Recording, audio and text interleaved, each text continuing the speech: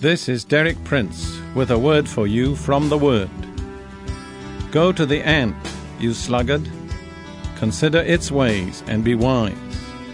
It has no commander, no overseer or ruler, yet it stores its provision in summer and gathers its food at harvest. We're commended to the ant as an example of wisdom. What is the particular wisdom of the ant that's spoken of there? First, ants coordinate their activities with one another. The dog-eat-dog mentality of our contemporary life is not found in an ant colony. They go out together, they cooperate, they share their strength. There's coordination in everything they do. They do not act as ruthless individuals ignoring each other. They have a collective objective. And secondly, they store their provisions in summer. They gather their food in harvest.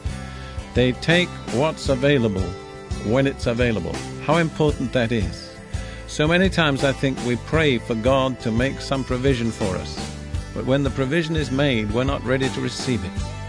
And we miss what God has provided because we don't take it at the appointed time. We want God to suit our schedule rather than adapting our schedule to God. To me, life is something like a freeway with exits. And one of the things about a freeway is if you miss the exit, you can't get back. I would advise you to take God's provision while it's available. See what God is doing and align yourself with it.